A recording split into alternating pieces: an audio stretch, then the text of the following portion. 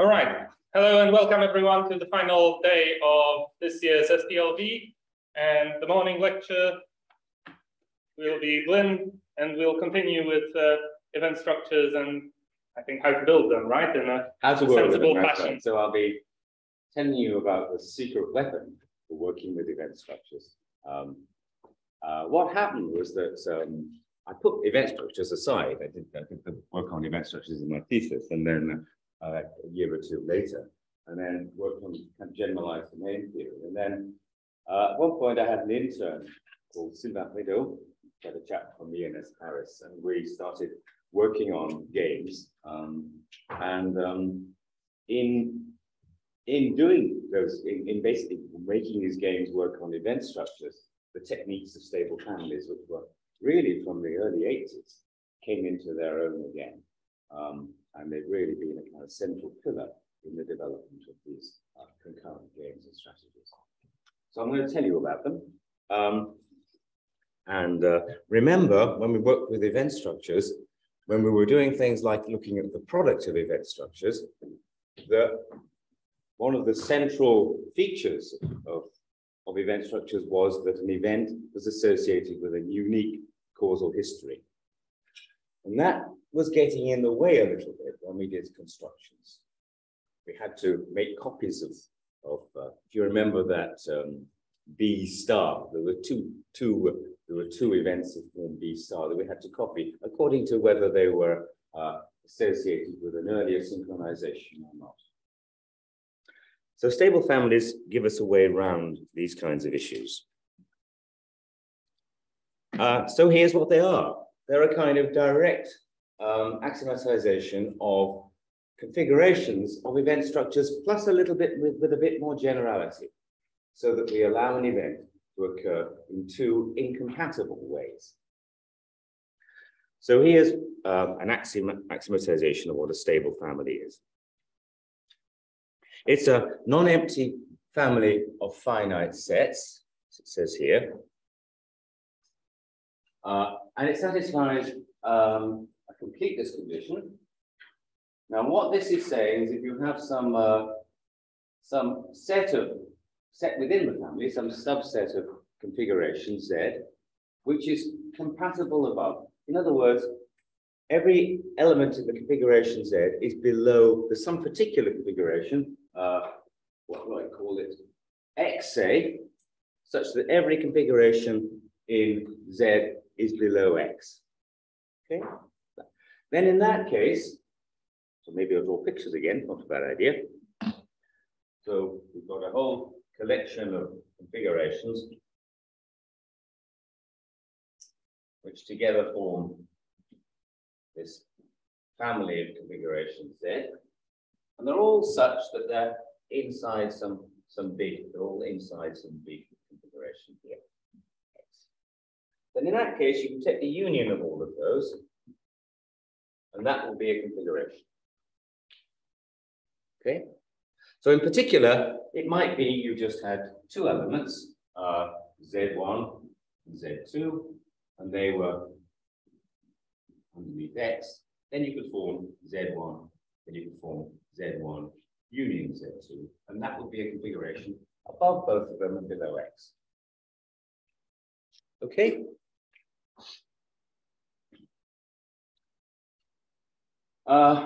Then the other axiom. Now, if you think about, I want to come to a sanity check. You can think about an event structure as we saw it yesterday, and consider finite configurations of such an event structure. And you wouldn't find it very hard to realize all of these axioms on this regarding. This will be an example of a stable family, a rather special kind of stable family, and all the axioms will hold that. So if you think about the axioms there, so if you have a whole load of configurations which were inside some other configuration, they would be in, then if you take the union of all those configurations, and that itself would be a configuration. It would itself be down this system because it is inside some big configuration. Then the stability. And that says if you have a non-empty subfamily of configuration Z, which is compatible above, then you can actually form its intersection. And that will be a configuration as well. So in particular, if you had two configurations, Z1 and Z2, which were inside X, then you could form the configuration Z1 intersect Z2, and that will be a configuration as well. So again, if we think about configurations of an event structure, you have two configurations, Z1 and Z2 of an event structure, which are inside some other configuration, then their intersection will also be a configuration. It will also be downwards closed and consistent. Right. Then there's a funny axiom, which is like it has one of the separation axioms in topology, which is saying that if you have a configuration X, which has got two distinct events in it, E and E prime, not equal to each other, then you can find a subconfiguration of X which contains one and not the other. So it might contain this one, or it might, and not the other one, or it might contain this one and not the other one. So there's a way of separating events within a configuration by a subconfiguration. All right. Okay. So again, you can check that that will hold of configurations in the traditional event structure. So what's the generality here? Let me show you something that's a stable family, but not configurations of an event structure. So here we could start with the empty configuration, and we have singleton A, singleton B, and then we have the configuration of B. And we might have an event C that occurs after A. But we might also have an event C, which occurs, the same event C, occurring after B.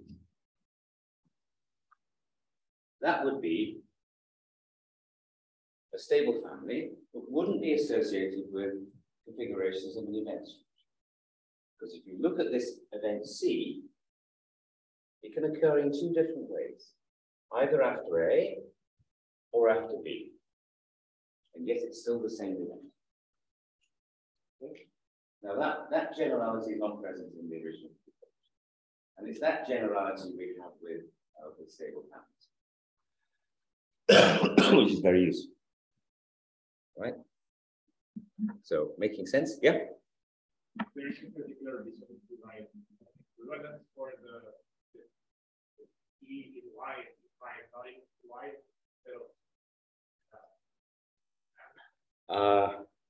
Probably would work the other way, would it? Yes, it probably would work with just an implication. I think that's right. Is that true? Exercise. If E was, so imagine you just had the implication one way, then E, no, I think you need both. I think you need the equivalence there. Is that right? Do you think I'm wrong? Oh, fine, yeah. I think you need both. Yeah, I think you need. Yes? So I was thinking, if you have only an implication, there you authorize the fact that you can have the configuration with only two elements and a sub-configuration with only one of them. And if you have the implication, you have to have the implication with the same implication as well. Same thing. I will leave it as an exercise. I'm pretty sure you need the equivalence there.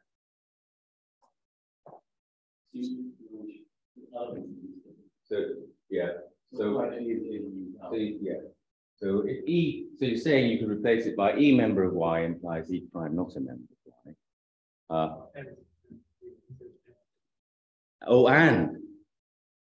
Then you're just saying the same as the equivalence. Yeah. I mean, this is saying E. Yeah, this is saying E member of Y implied. It's not a great question. I just never just verify these everywhere.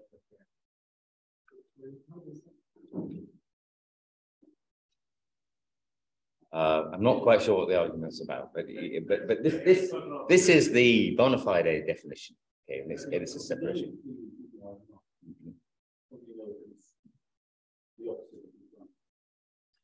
All right. So, Sure.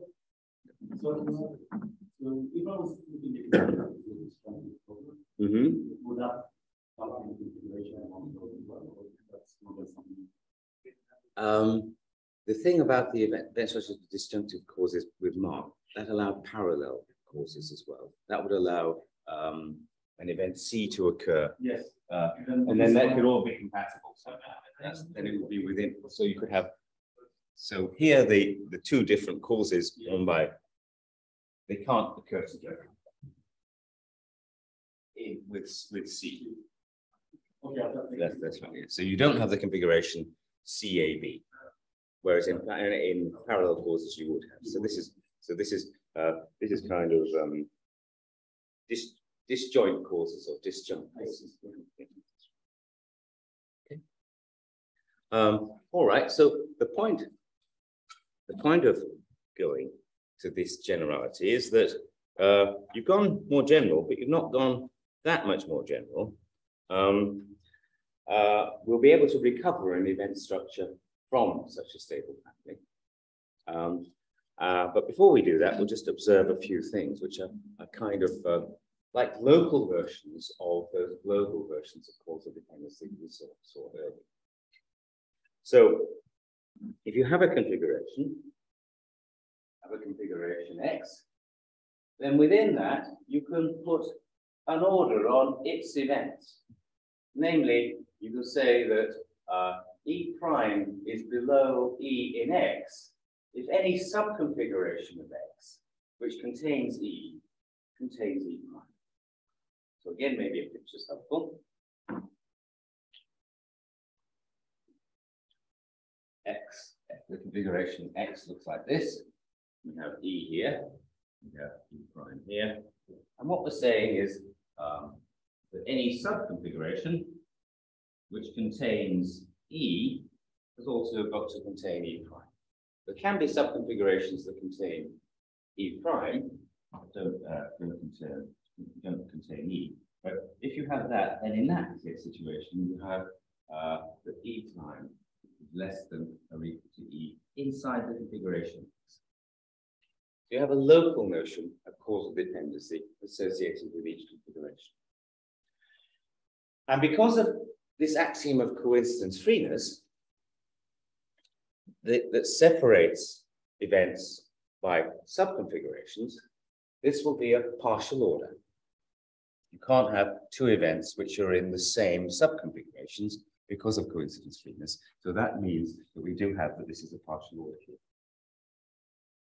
All right.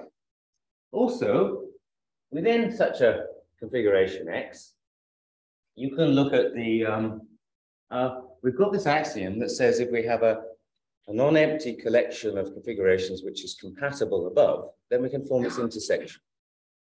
So if we look at configuration X and we look at an event E, we can look at all of the subconfigurations that contain it. And we can take the intersection of all of those. And that will be a configuration. And by construction, it will be the smallest subconfiguration of X, which contains E. And that we call the downwards closure of E in X. Okay. And that will be, it's a little exercise, but that will coincide with the local downwards closure with respect to this local relation of causal dependency. It's a little exercise to check that this is the same as this expression here. Given in this way, at the intersection of all subconfigurations which contain E, so that means that we will have that this downwards closure with respect to X really is the downwards closure of this local partial order in X. So intuitively, what it's saying, if we have a stable family, it won't be the case that we necessarily can glue all of these local partial orders together to get a global partial order. That's not the case. But local to any configuration, we do have a notion of causal dependency. And we have a notion of, if you like, the minimal way in which an event can occur. All right, so that's kind of useful. It means that when one comes to work with stable families instead of event structures, locally they behave like event structures. And globally, we can make an event structure from such a stable family.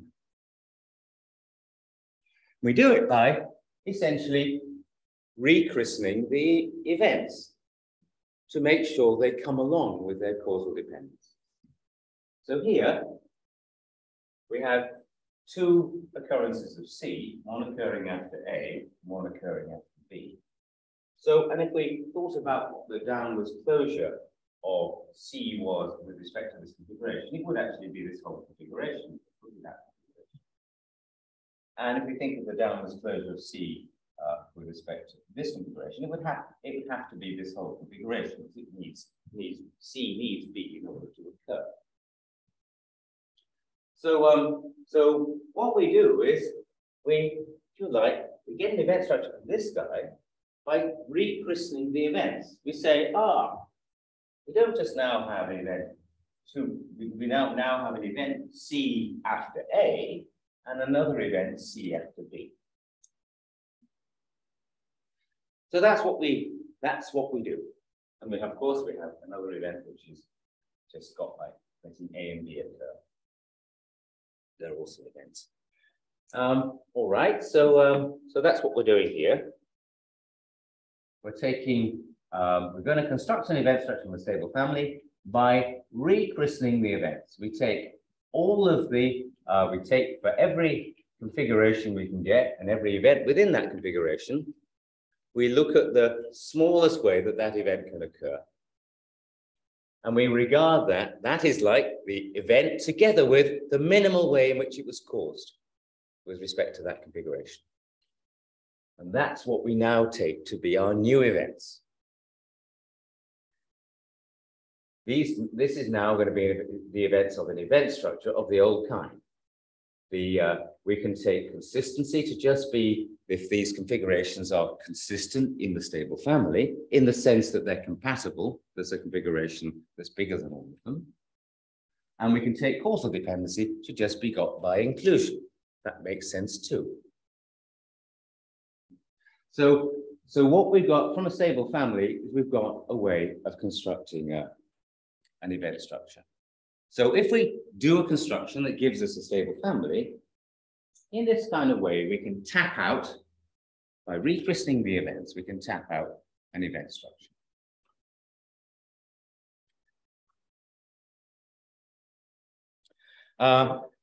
Yeah? Sure.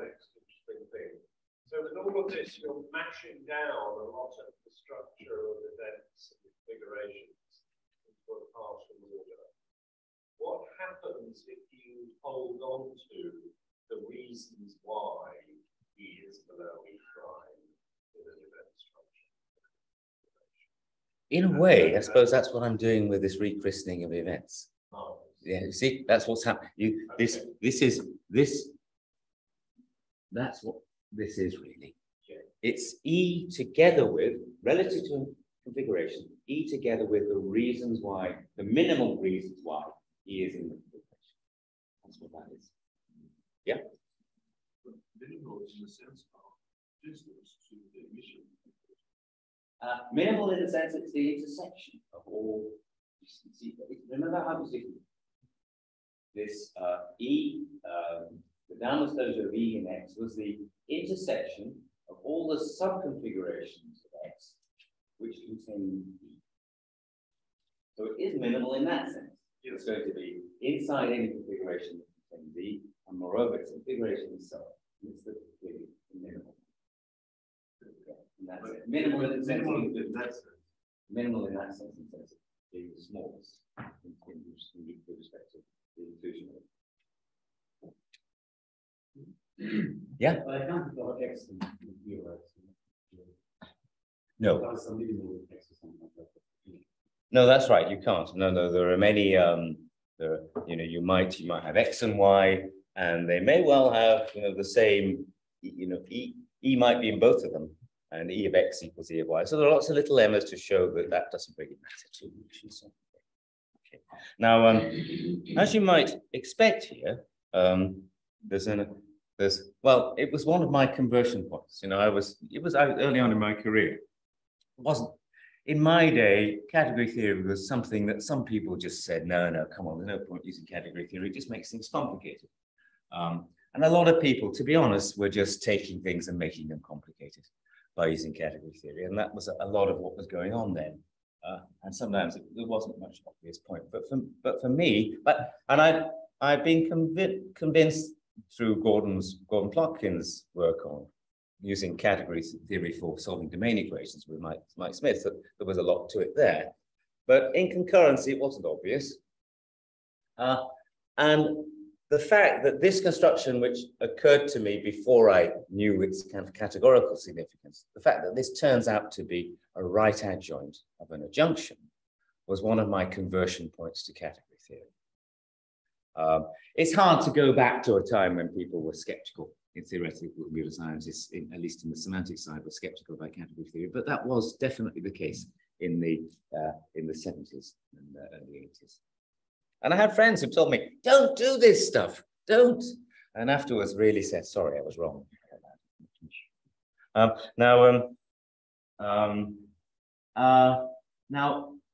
So what's the underlying categorical story here? It's, as I said, there's an adjunction.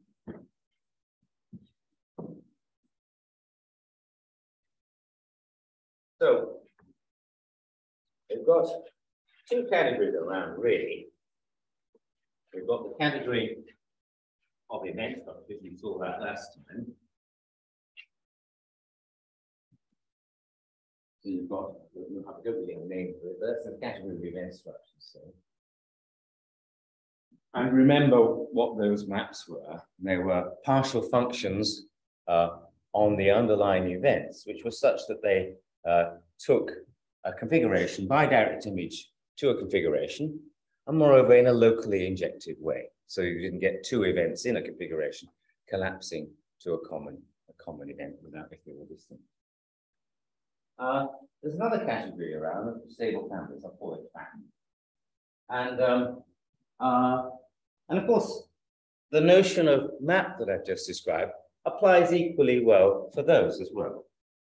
Because you could talk about a map of stable families, you could talk about the events of a stable family just being the union of all of the elements that appear in a configuration.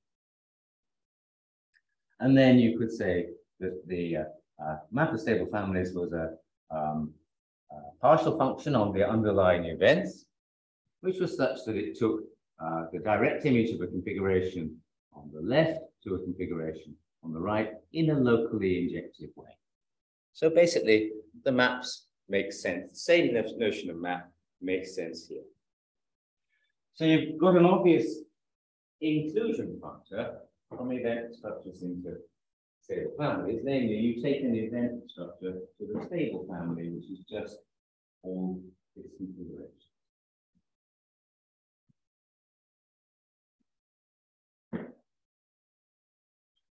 But what's nice in this case is there's a right adjoint to that, which is this PR construction. And what that's doing, taking the stable family to the event structure given by rechristening the primes and taking them to be the events together with their minimal causes. And that turns out to be a right adjoint. Okay, so this is an example of an adjunction, and if you don't know about adjunctions, it's not really the time for me to explain them. But they're if you've met Galois connections, then you'll know examples of adjunctions on partial orders.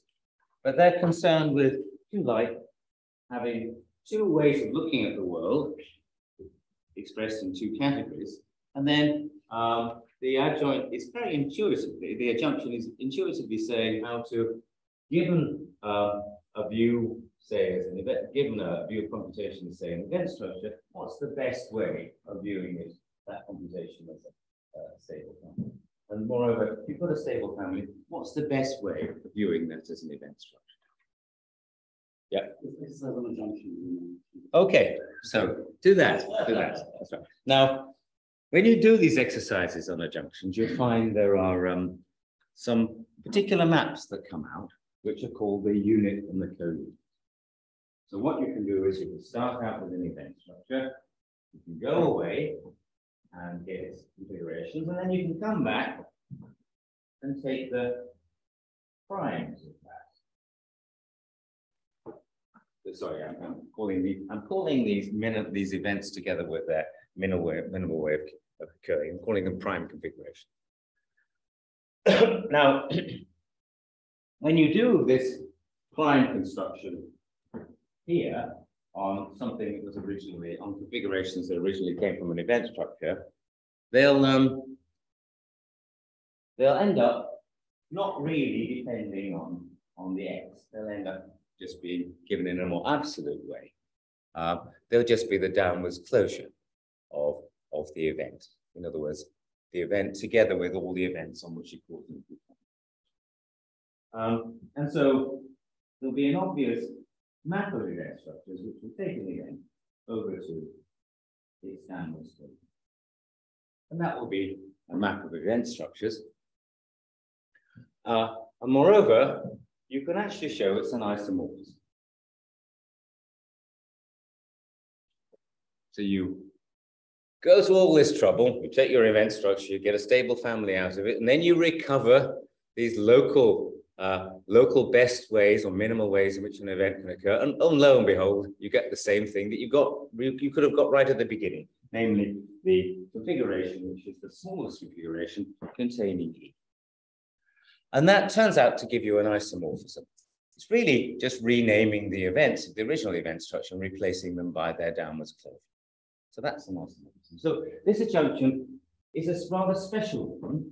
It's one where you can go away from event structures and then come back. You end up pretty much where you started, at least to within isomorphism. And those things are sometimes called co-reflections. So it's a very special kind of adjunction.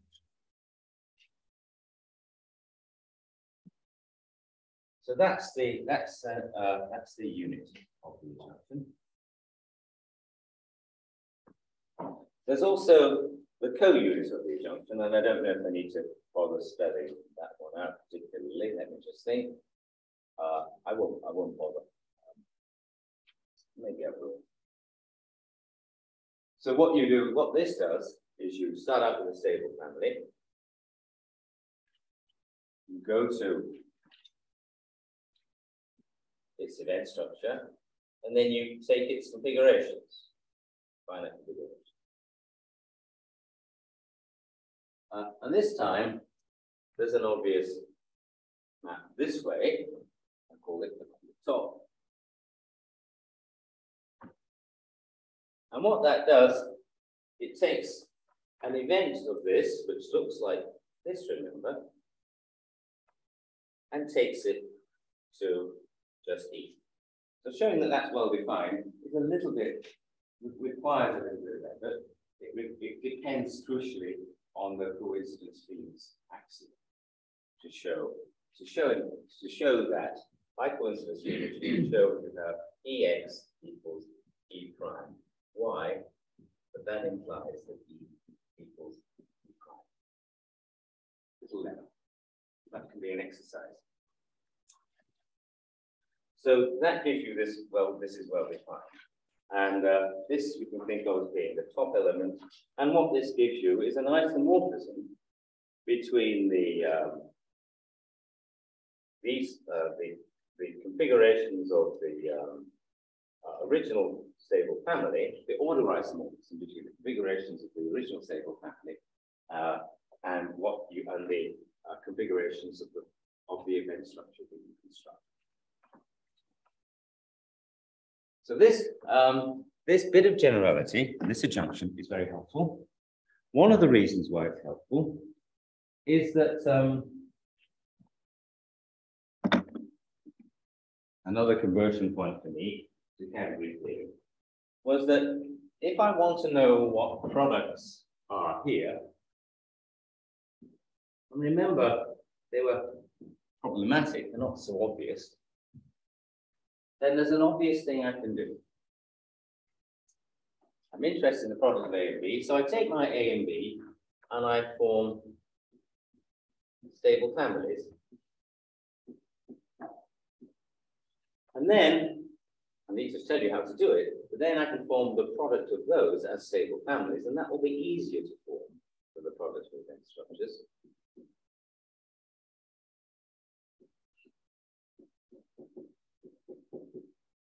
And right adjoints, like this PR guy here, preserve products. So when I go over by PR,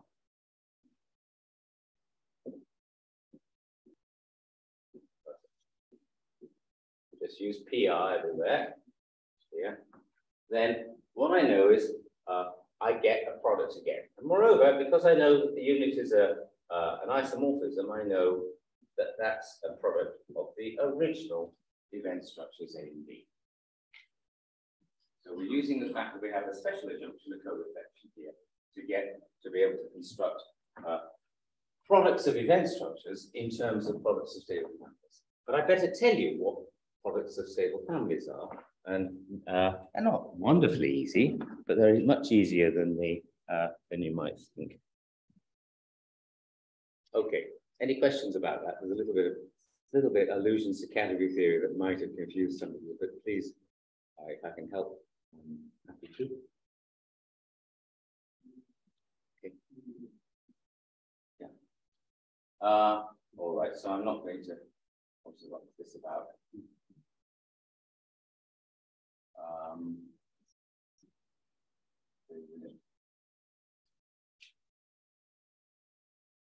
Here we are. That's what I wanted to show you. So how do you produce the product of two stable families? We've got stable family A and stable family B. And how do you produce that product? Well, as you might expect, because we're looking the underlying maps on morphisms of stable families are partial functions, we're going to build the stable family out of events which are built from the product in sets with partial functions of the underlying events A and B. So we build our stable family out of subsets of things like this: A star, star B, and AB. We saw these yesterday. So we're going to take our configurations of our product are going to be subsets of such things, which we think of as being events that are either being synchronized or being unsynchronized. And then we basically write down what we need to write down for the product to behave correctly. We want the projections to be mapped, for example, and so on. So what's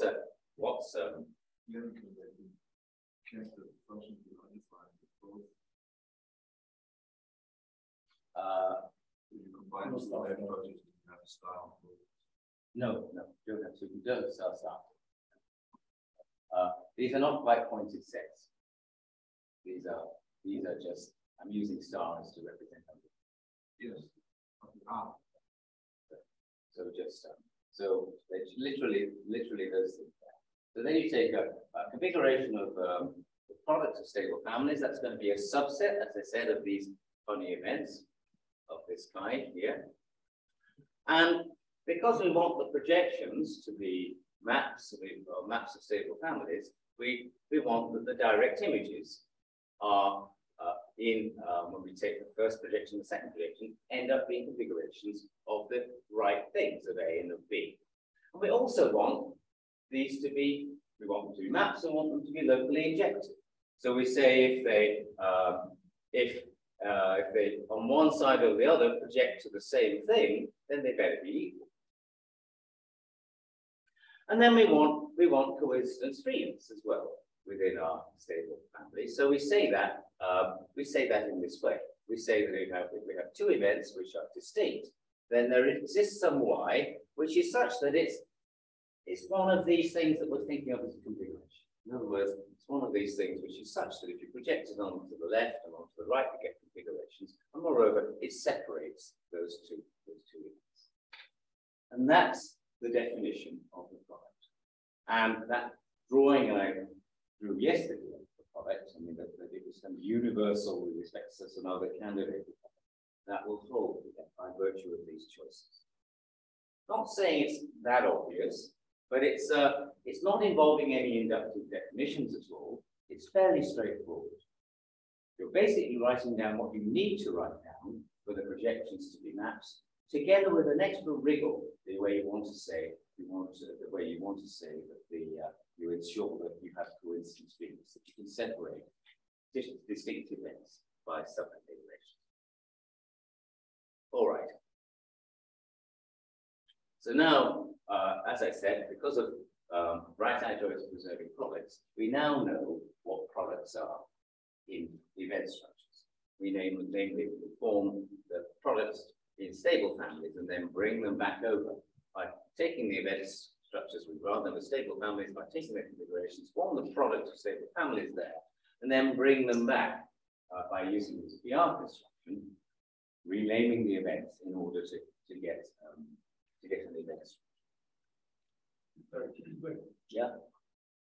Presumably, then if you just inline all those definitions, and you get a direct definition of product, that's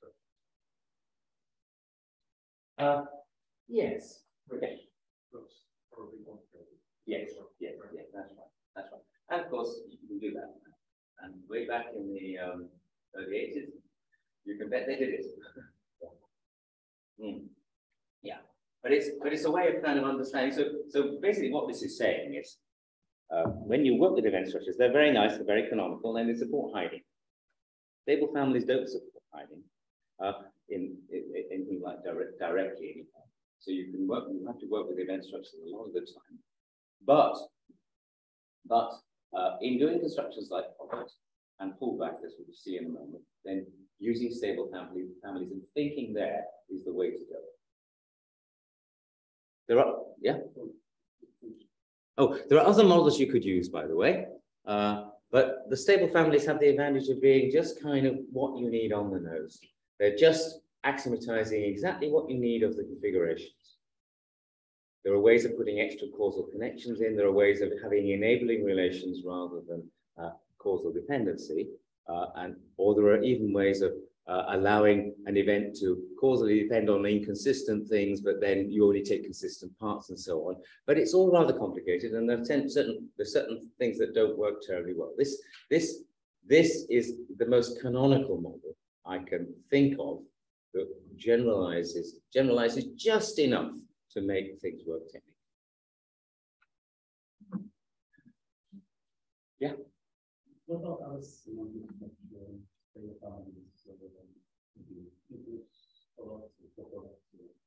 Yes, there are products. If you well, the co-products would just be with event structures. You can define them directly, and right. The same as stable families. You just take disjoint unions.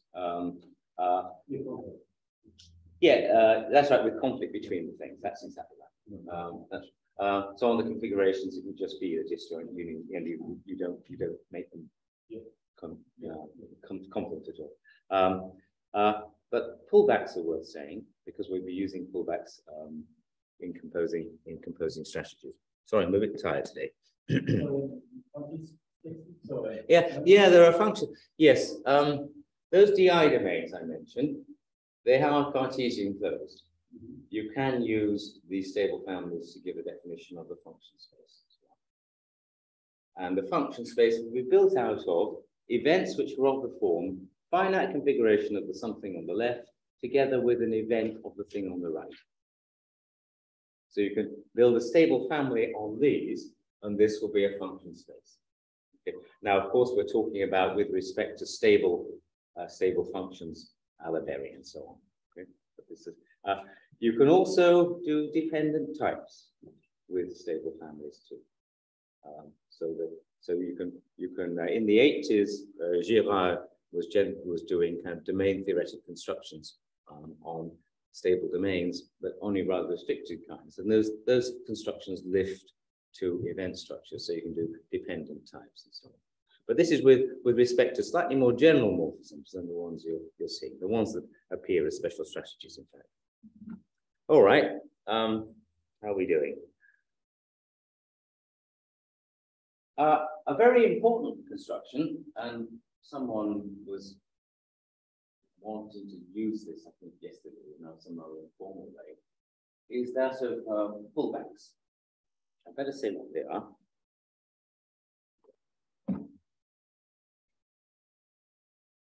So you might have two systems, two processes, which share some common interface, expressed by having maps going to some common event structures. Then it's very useful to combine those systems, taking into account that they share this common interface. So for doing that, one can do a pullback construction, which is a bit like a kind of substructure. What a pullback is, it's if you like, the best way of joining these A and B together, taking account of this common interface, in the sense that it's an object, A wedge B, with a pair of maps here, which are such that this diagram here commutes. If you go this way around, it's the same as going this way. And moreover, it's the best such die. So if you take some D here, a pair of maps, which make the surrounding square commute, so this followed by this is the same as this followed by this, then there is a unique map here, H, which makes these two triangles here commute. And that's, if you like, the best way of joining these two systems represented by event structures together, knowing that they share a common interface. Now, in the case where these Fs are total maps of event structures, or total maps of stable families, the pullback has a particularly nice characterization.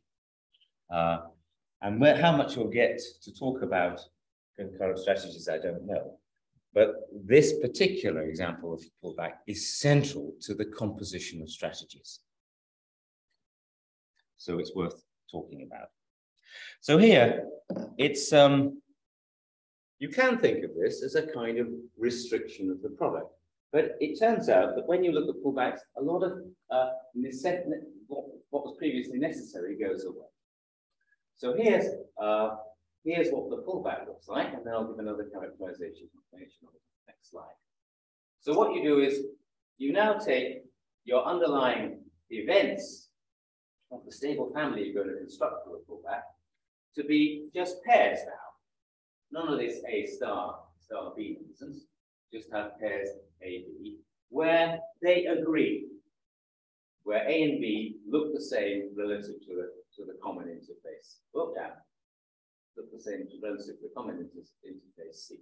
So that F of A equals G of B. Remember, we're assuming that F and G are total maps. And then what's the configuration of this pullback? It's a finite subset of D, which is such that it looks like a configuration. When you project it to A, you get a configuration. When you project it to B, you get a configuration. And you don't need now to say that the pi1 and pi2 are locally injected, because that will follow. Because if you have two events, say AB1 and AB2, that are going to a common thing on the left, they're going to A, then you'll know that G of B1 will have to equal G of B2. And they'll be inside the configuration. So one will have that automatically from G being locally affected, one will have the B1 equal B2. So you don't need to write down local injectivity or anything, that's just that. And then you just say, enough to guarantee coincidence fitness. You have two distinct events. Then there's a candidate subconfiguration which separates them. That's one way of saying what a pullback is. There's another way, which you might find intuitive. The coincidence freeness is a way of making sure that local causal dependency that one gets relative to configuration, but that's a partial order. And so there's a way of actually saying what configurations are of this stable family more directly in terms of the partial orders. So here's another way. It follows from that characterization. This other characterization follows fairly directly. The notes I'm going to refer you to give full proofs of all of these things. The finite configurations of the pullback actually can be described in another way. Here it is. What you have, you imagine that you have two configurations, X and Y, which image in the interface C, common interface C, they look the same. So f of X equals G of Y. Now, because these maps F and G are total maps, and they're also locally injective, you know you have a bijection between X and F of X, and Y and G and Y. So by taking the composite here, you have a bijection between X and Y. The bijection is giving you the synchronization between the events little a of X and little b of Y, and say, produce a synchronization event AB. It's giving the set of the bijection is giving you a set of such pairs AB. Now, but not any old bijection would work to give you a configuration of the pullback. What you can do is you can look at a relation between those pairs induced by the causal dependencies on the components. You could say that AB was below A prime B prime if in one component, say the A component, in X, the A was below A prime, or in the other component Y, B was below B prime. In other words, you're inheriting the causal dependencies on these pairs from dependencies on the components. Now, what you insist on in order for such a bijection to represent a configuration of the pullback is that the ensuing order here is a partial order. In other words, you don't get two distinct events, AB and A prime B prime, which are both related in both ways by this, I mean, equivalent by this relation. So in other words, you can see the pullback as consisting of configurations X and consisting of two configurations X and Y, which are matched together by pairing them together in by synchronizations in such a way that when you do that, when you take account of the causal dependencies of the components, you don't introduce any causal loops. So that's what the pullback, that's a way of thinking about the pullback. All right. Yeah. So this would be total maps. These are total maps, yeah. If I have partial maps, then I would have these events on both sides that might not synchronize. Yeah. I would add the stars for them because they have a synchronized. Yeah. Yes, that's right. There'll be quite there's some junk. You get some extra junk in the pullback because of the stars. So, for example, if an event A went to undefined on one side and the event B went to undefined on the other side, you synchronize them together to something AB. And it's not quite junk. It means something. Yeah. Yes, and yes, it does. And this pullback, it would make sense in a situation where you were thinking about, where you these reasonably partial maps, you still have pullbacks. Yeah, that would make sense there. That's right. So accidental. Yeah, that's right. Yeah. No, I'm sure you're not. That disjunction looks like it may not be cycle. If I understand it correctly. You're defining this relation by saying that you have this. You have this if you have it in one component or the other, and then then you're looking at the transitive closure of that. And then you're saying that doesn't give you any, doesn't give you a proper pre-order. One or the other. Yeah. Yeah. So imagine that you had, say, A prime, B prime. And A says A prime's after A. And B says that B prime is before B. If you synchronize them together, you get a loop there. Yeah, so you're avoiding that kind of thing. That would be a very simple loop, but the loops could occur in much more sophisticated ways, as we know from Dying philosophers and so on. This is forbidding the loops. Yeah. So this is a very, very handy way of thinking about pullbacks, and it's central to lots of the work that we do. Now,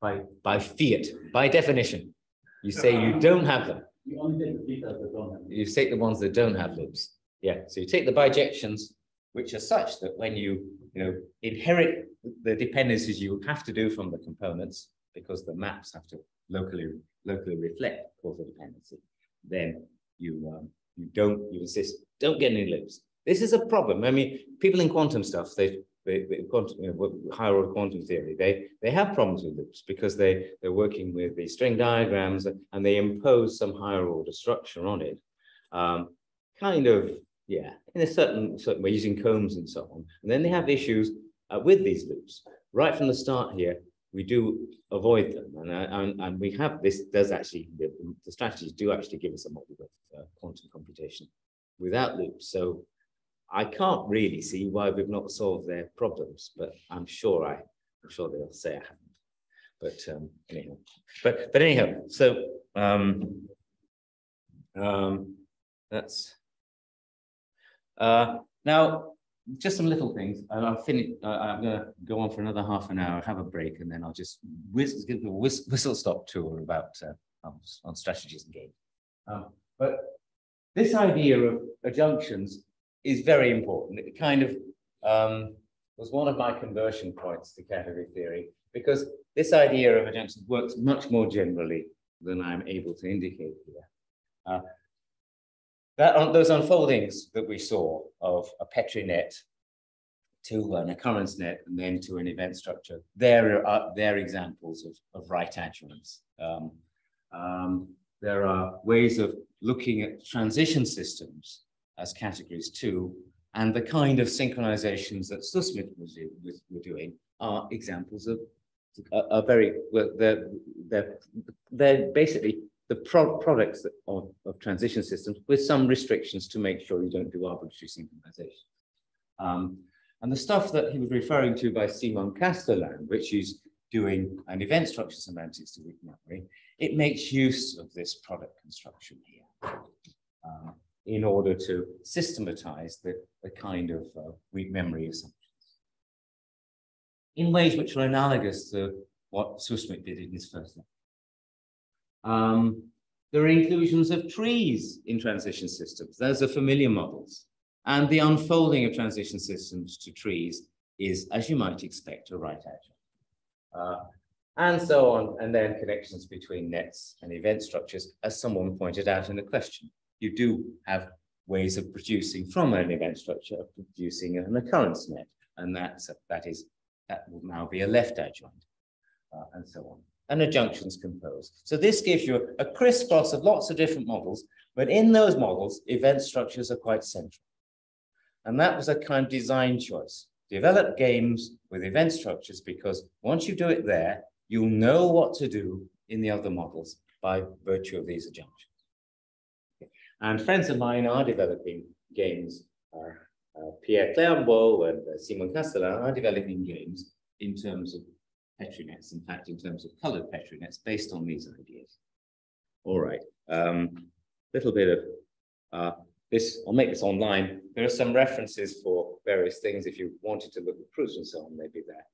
And what I'm going to do in the next part is give you an idea of, just give you an idea. It'll be a bit quick, but give you an idea of how to develop games and strategies with respect to event structures and what the advantages. But let's have a break of 5 minutes.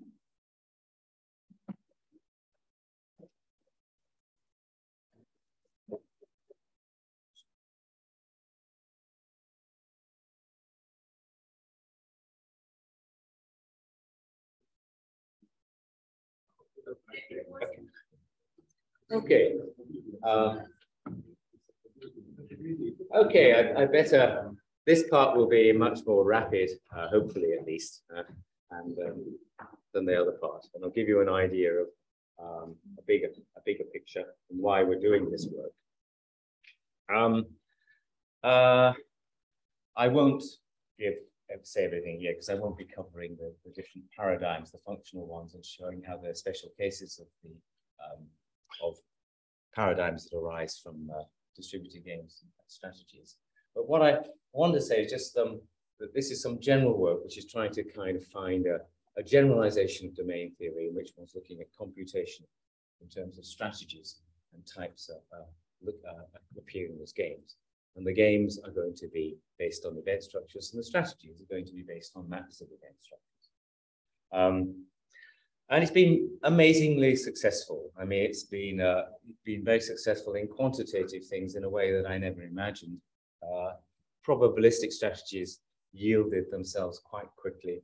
Quantum strategies, that was a much more complicated story, but with significant help from significant work from Marc Devine in his PhD thesis, supervised by me and Pierre Clarenbeau.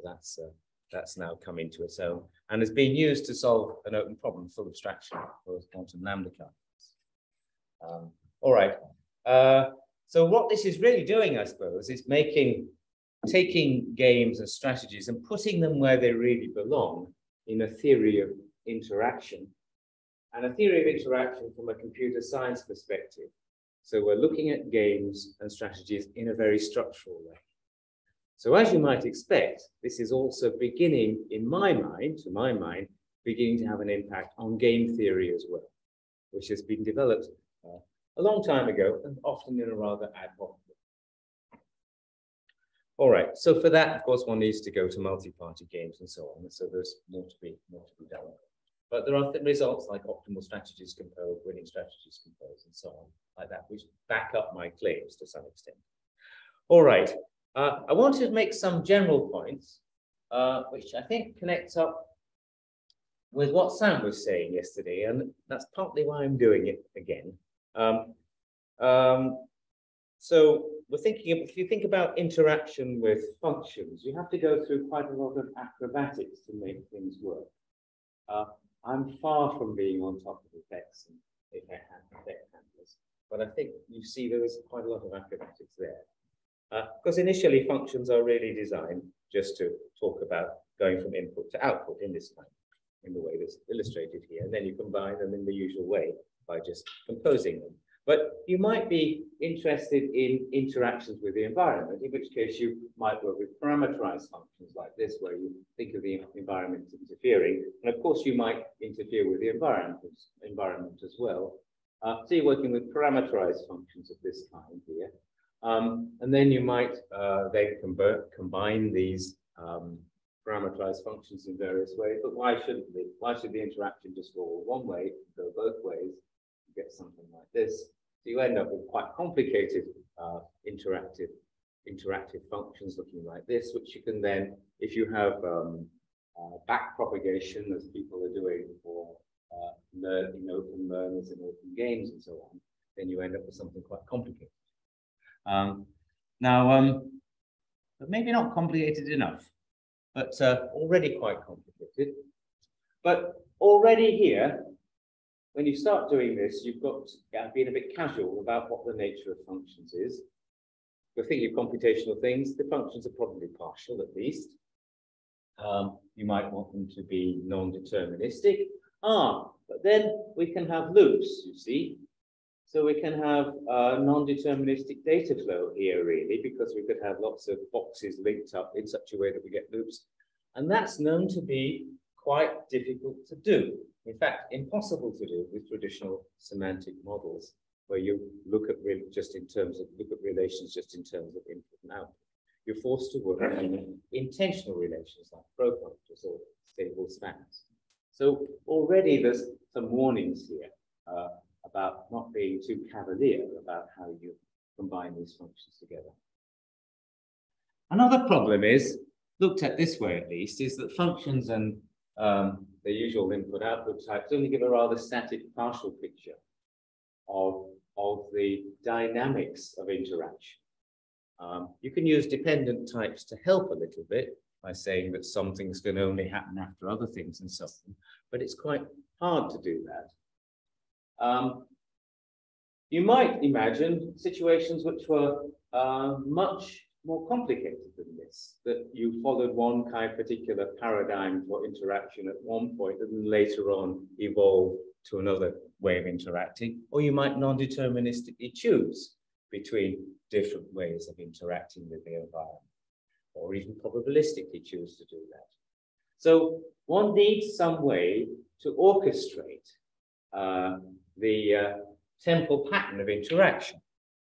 Now, it occurred to me yesterday that that's one thing that effects and effect handlers are trying to do. But it's also something that is done in another way by working with using event structures to do that orchestration through the medium of strategies. So I wonder if there's some kind of equation we can draw between strategies based on event structures which are doing this kind of orchestration and effects and effect handlers. So that one can, for example, see effect handlers as strategies, and strategies are probably more general because they talk about concurrency in a more general way, but maybe there's a generalization of effects and effect handlers to cope with concurrency at the level of event structures so that one can get some more direct connection. I'm vague here, but I think there's something in it. There are two different ways of doing the same thing, and it's always good to see why. Are they really different, or are they ultimately the same? I suspect they're ultimately the same. I suspect that effect handlers can be viewed as some kind of strategies, at the very least, but I don't know that yet. So that's something to think about, and it's a bit vague, of course. Anyhow, so the original motivation was the event structures would do that kind of orchestration for you. You've seen these kind of pictures. Now, why? I want to tell you about an important idea. This is very important. It's not so well known. It's a way of, it's a general way of making games, two-party games, into a category. It's a way of taking the traditional notions of strategies in a game and converting them into strategies from one game to another. So this is an idea of really using games for interaction. And it's following a paradigm that I first heard about way back in 72 or 73 in a talk that John Conway gave to the Archimedeans when I was a student in Cambridge. And I was dutifully going to these things in my first year. I don't know if I appreciated the point very well, but he was talking about surreal numbers, what later on became known as surreal numbers, which were manifest as strengths of games, and so on. So here he introduced this idea, to me at least, introduced this idea of a strategy from one game to another. So, and it works quite generally. So you imagine you have two-party games where you're thinking of player as being the process part, the part you have control over, and opponent as being like the environment. And that's why games and strategies are very, very relevant to interactive processes. Now, then we assume that we have two operations. You often do have these two operations. You have a dual game. If you've got a game, you can reverse the role of player and opponent. Think about chess. You can just, if you've got the white and black playing. You've got parallel composition of games. Think about parallel chess if you want again. You've generally got that. If you've got these two notions, then you can talk about a strategy from a game G to a game H, as namely being a strategy in this compound game here, namely the dual game of H as dual game of G, in parallel with the game H. And why is this sensible? Because if you have another strategy going from a game H to a game K, so in this game here, then you see when there's a strategy in this of the first kind, when it sees a move in H, it will see it as a player or an opponent move, whereas the other guy playing the strategy here will see it as having the opposite polarity of being opponent or player. So roughly, if you want to combine those two strategies and compose them, what you do is you instantiate what one person sees as an opponent move by the player move of the other guy. So you compose strategies by playing them off against each other over this common game. And as you might understand, that if you're going to do that with event structures, that's where some kind of synchronization construction, pullback or so, or whatever, is going to come into play.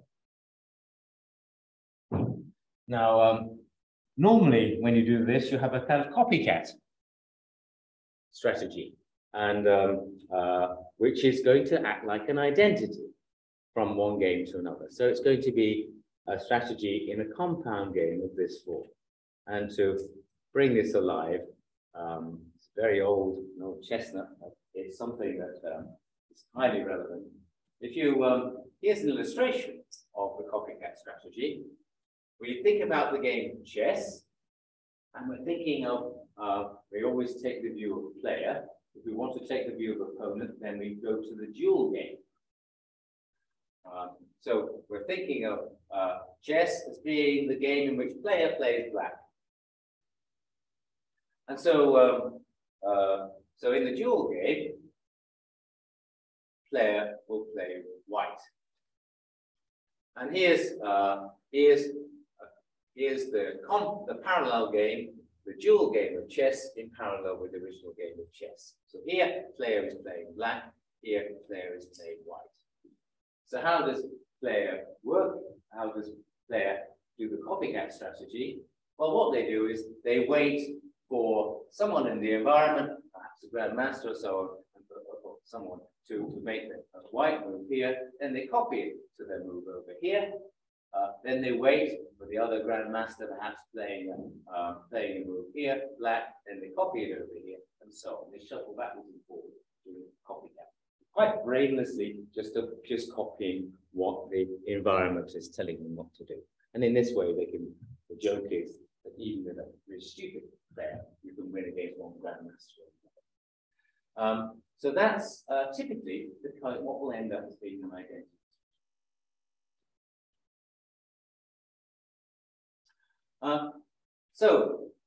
So what are these distributed games and strategies? They're essentially using this paradigm of Joyal, so Conway, then, which was later on refined by Joyal, on event structures. But we need to label the events to say whether they're moves of player or opponent. So we use plus for player and minus for opponent. And then, of course, there's an obvious dual construction, just reverse the role of players for player and opponent. And, of course, there's an obvious parallel composition of games regarded as event structures, too. One of the advantages of games over trees. Namely, we can just take the juxtaposition of two event structures with polarity, and that will give us a parallel composition of games. And so we have a notion of a strategy from one game to another, provided we know what a strategy is. So what is a strategy in a game? So roughly, it should be a strategy for play, should be a kind of prescription of moves that players should make dependent on the moves that opponent makes. So if we look at a copycat strategy, here's an original game A. You might imagine this as being part of some bigger game here, or you might imagine it just to be a simple game in which there's one player move depends on a previous opponent move like this. Then the dual game looks like this form. We've just reversed the polarities of the events. And then what's the copycat strategy represented by an event structure? It's just following the spirit of copycat that we had before. We flip backwards and forwards, as in that game of copycat on chess. and we do that by putting extra causal connections. Whatever move player wants to make on one side, they just look and see and wait for the corresponding move to be made by opponent on the other side. The parallel composition approach you showed, does that not insert these causal dependencies? No, that doesn't insert this causal dependency. So the underlying game for the copycat is just put the two guys side by side with a reversal of polarities on one. And then what copycat does is it's a new event structure which puts these extra causal dependencies in. And you can show you don't get to introduce any loops in this way. And of course, one's got to be careful. If there's conflict, you've got to make sure conflict is, you've now modified the causal dependency, make sure the conflict's preserved upwards. So, but that's the full definition. So it's a simple definition of copycat. In general, though, it's, yeah. So you want to be fast, you said there's no immediate conflict. It's not immediate conflict between foreign and player games. What do you mean by that? Sorry, What is it?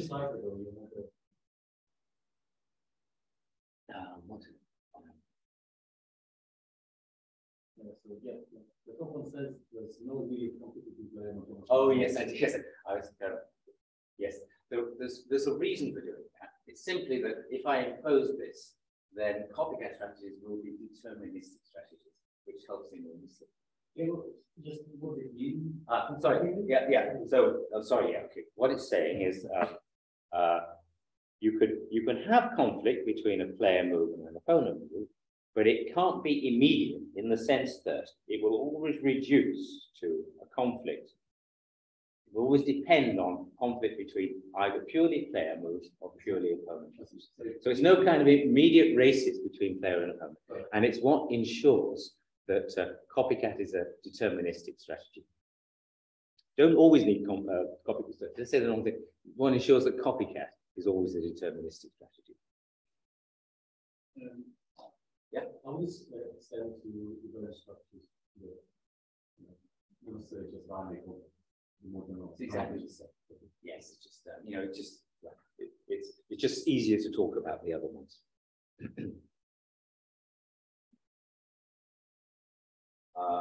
All right. Yeah. So, but in general, it's not quite. It's easier to talk about strategies. You can't always get a strategy in a game by just adding extra causal dependencies. At the very least, when you did that, you'd have to duplicate events and so on.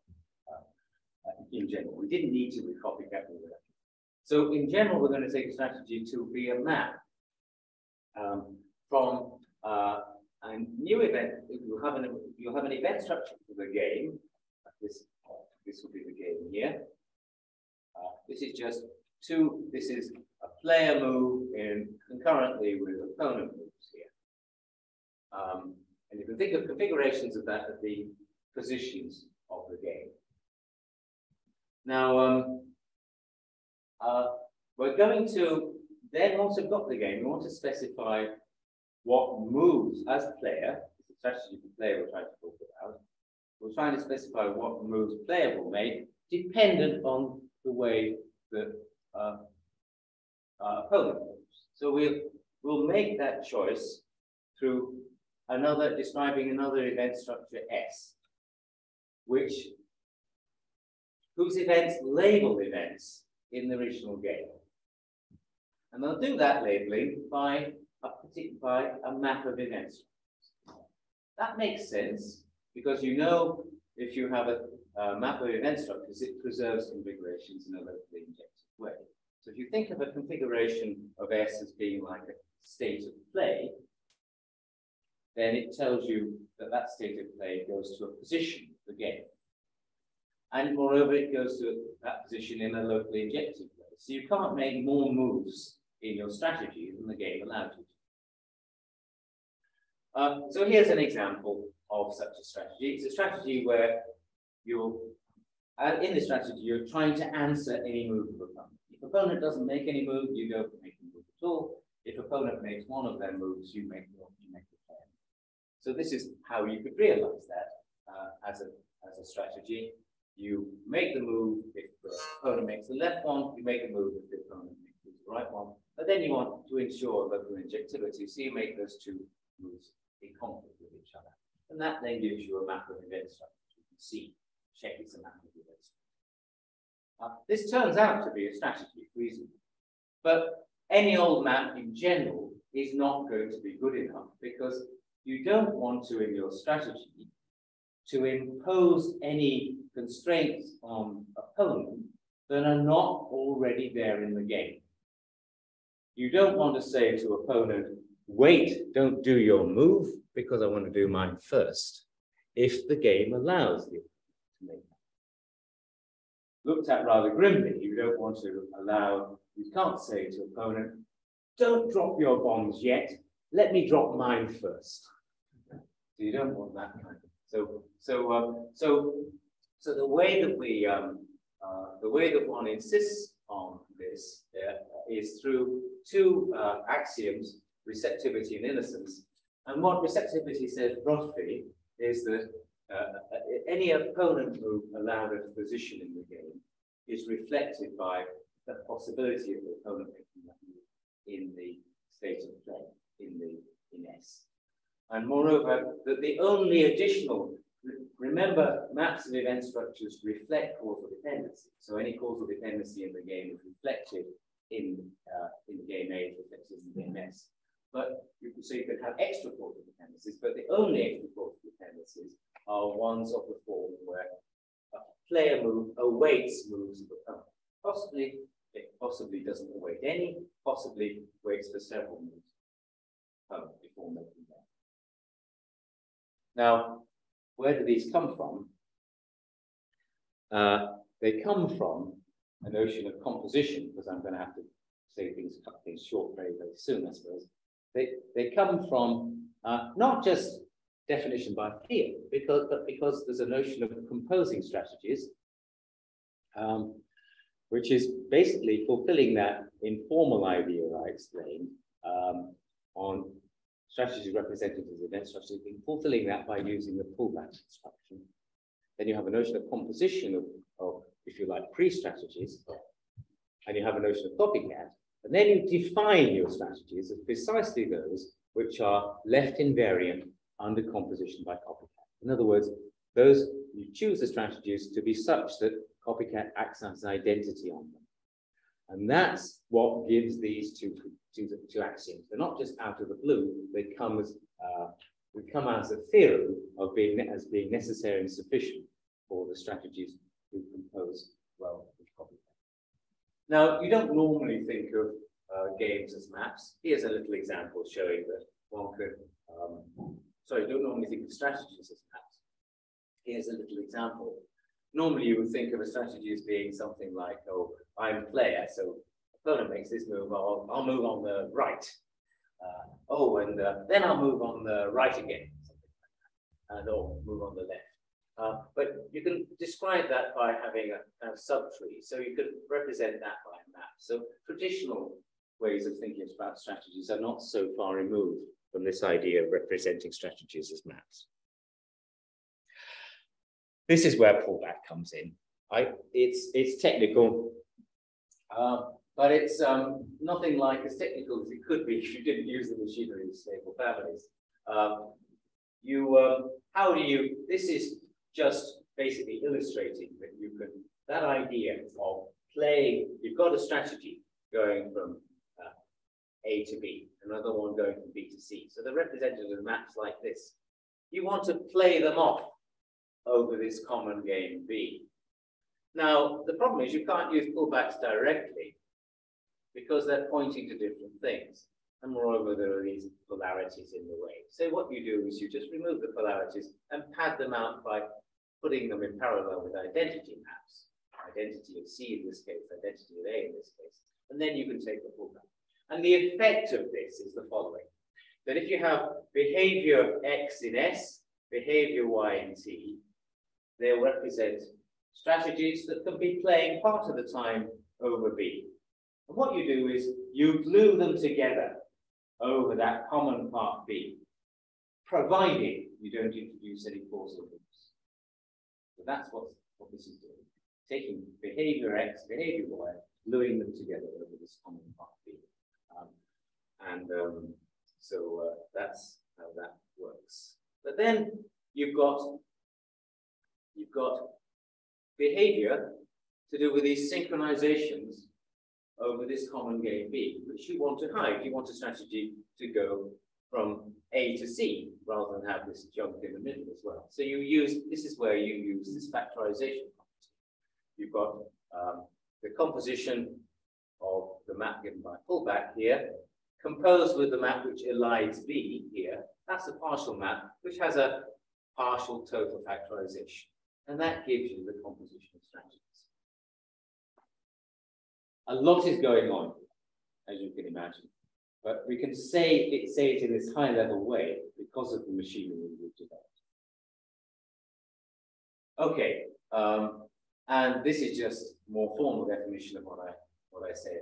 It's saying that strategies, in order to compose well with copycats, the copycat's identity, they have to satisfy these receptivity and receptivity in innocent conditions. Now, just a little, this is just a glimpse of where I was going to go in the full lecture.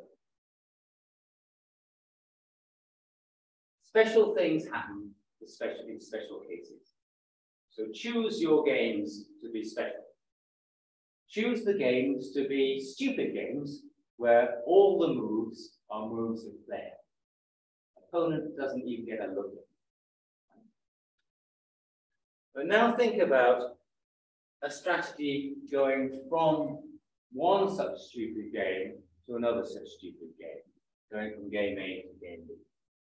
So that's a strategy in the game, in this compound game, the dual game of A, which is now all player moves, now all opponent moves, and parallel with B, which is all player moves.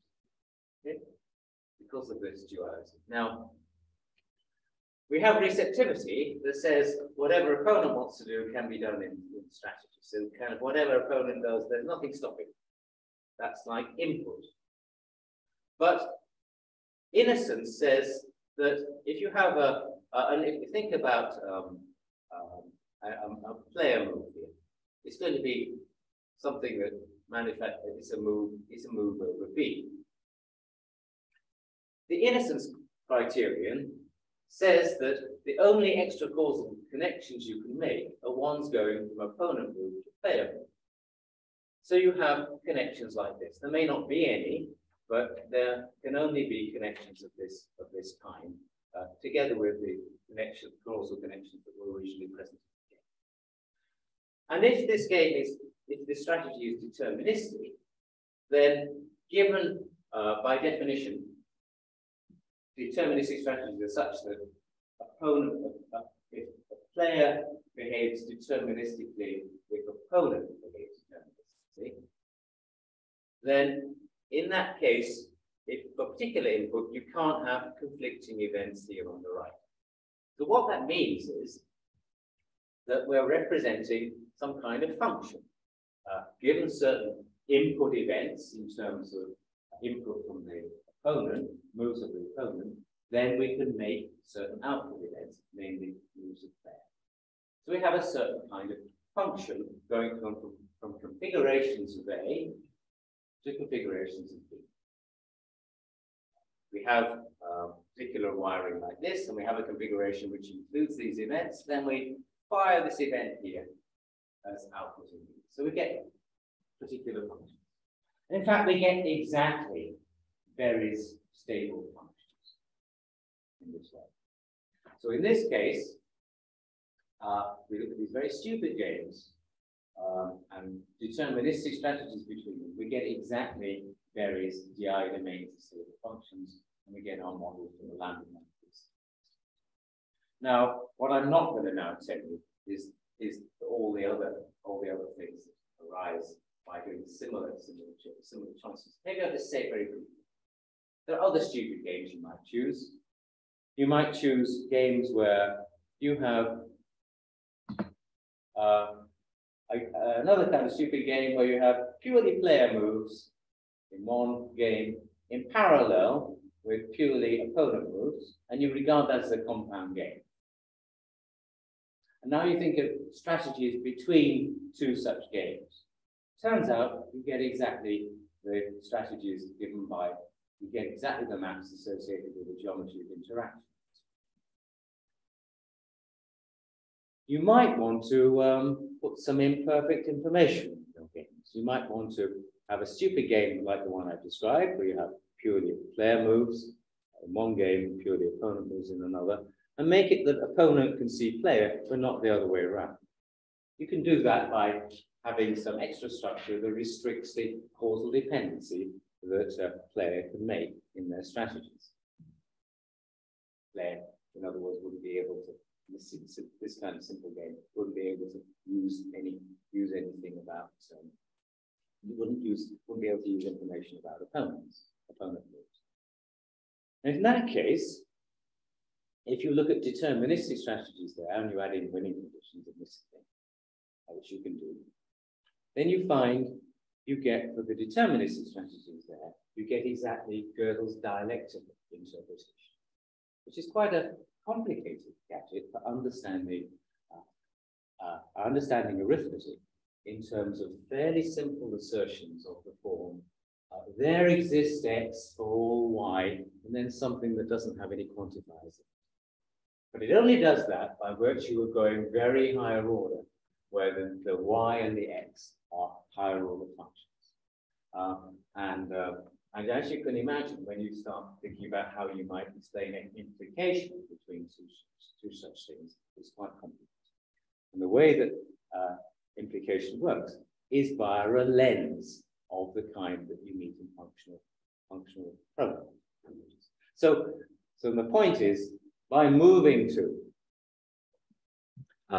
these simple, rather naive games, you begin to rederive many paradigms that have been discovered, often with quite a lot of ingenuity within this more functional way of looking at things.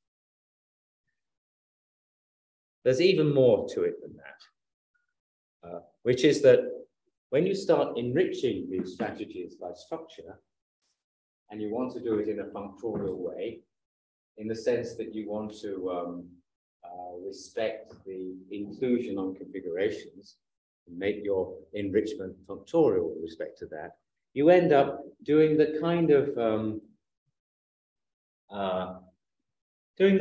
thing that effects and event handlers are doing, but in a different vocabulary, and I don't understand this at all. Namely, you end up with functions that look like the kind that we were thinking about before, but now this is local to some little change in the strategy. So there are lots of these things glued together. So when you make these things interact, you do it in the kind of way you might expect.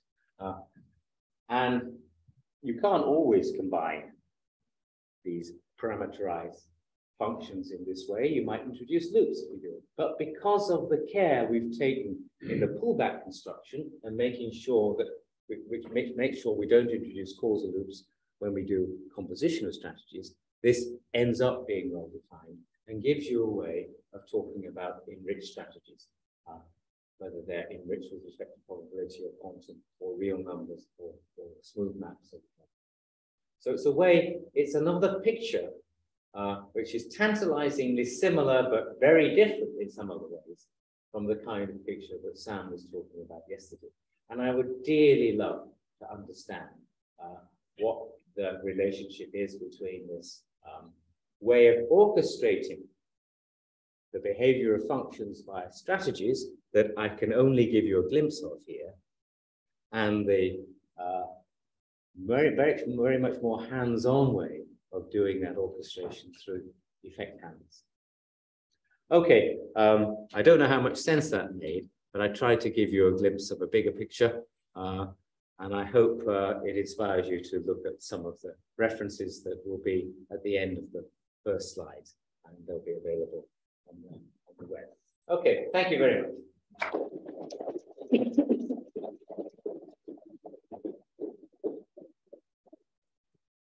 Thank you very much for the lecture, Glynn. So if there's any questions, please feel free to ask or Marcus. in the break.